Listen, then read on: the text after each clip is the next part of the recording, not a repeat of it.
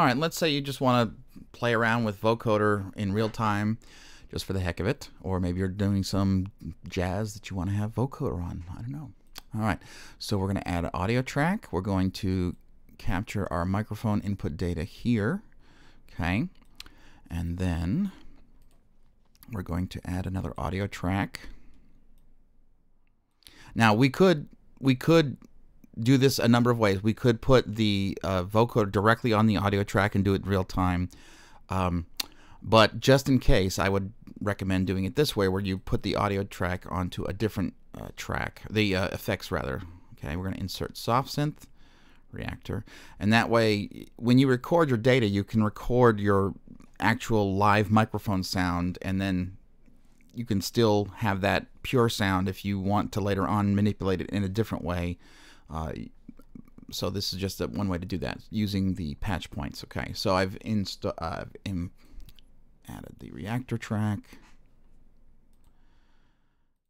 And then, of course, now Razor's not going to do anything because I need to add a MIDI track. Now, because I added Razor already, the MIDI track will have picked it up as the output device for that MIDI channel, or Omni in this case. All the channels are going right there to Razor. But now I have the synthesizer set up. I can go up here and select the vocoder.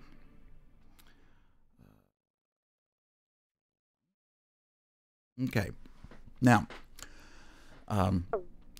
it still needs to have the signal from the microphone routed to it. So I'm going to use on this track, I'm going to use a send. I'm going to use patch point 1. If you want to insert a patch point, you can just do insert send, and you can add patch point, new patch point. I've already done a couple of patch points for this demonstration, so they're already there.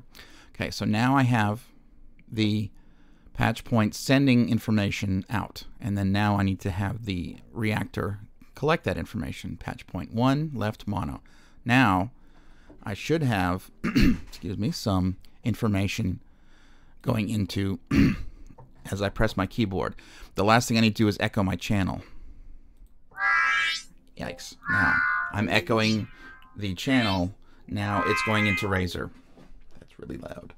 Okay, so that's a way to do it in real time. Now, because of the demo recording, my microphone is also going directly into the video capture software, so you're hearing that. You're hearing my real voice as well as the changed voice from the vocoder here.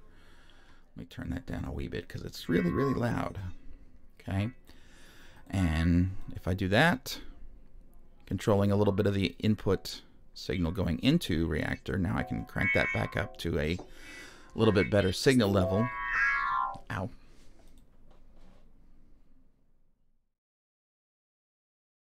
Check 1 2, check 1 2, check 1 2, check 1 2, check 1 2.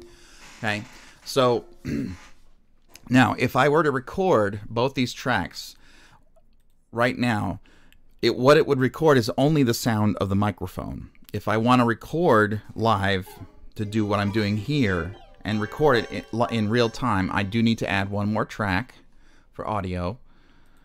Okay, and so this time I will send this to patch point 2, and I will pick up that information in stereo because the effect will be stereo. Now you can hear some distortion happening because of the complicated routing setup I have in my DAW, so I do apologize for that. So now I'm going to record my voice in 2 tracks as well as the output to the that 4th track, and I'll record the MIDI data at the same time.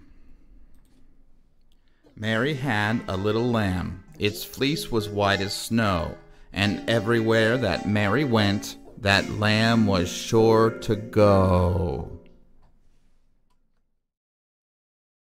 All right, now I've captured all of that data. Again, it was unnecessary to capture both tracks here. This, if I solo that, should just be the vocal track. Snow, and everywhere that Mary went, that lamb was sure to go.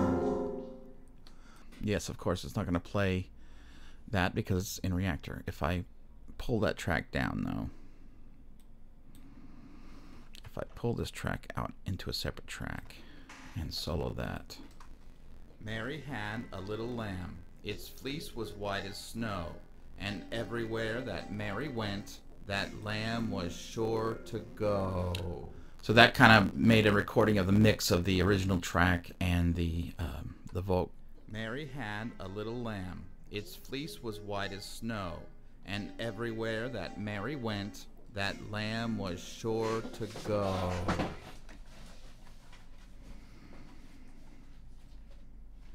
So that's just an example of doing some live playing with the effects, if you prefer to do it that way, experimenting and recording it at the same time.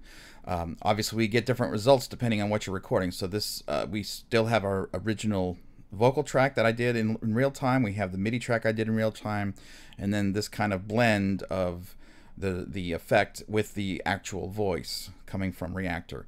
And then this last track was just the effect coming out of Reactor.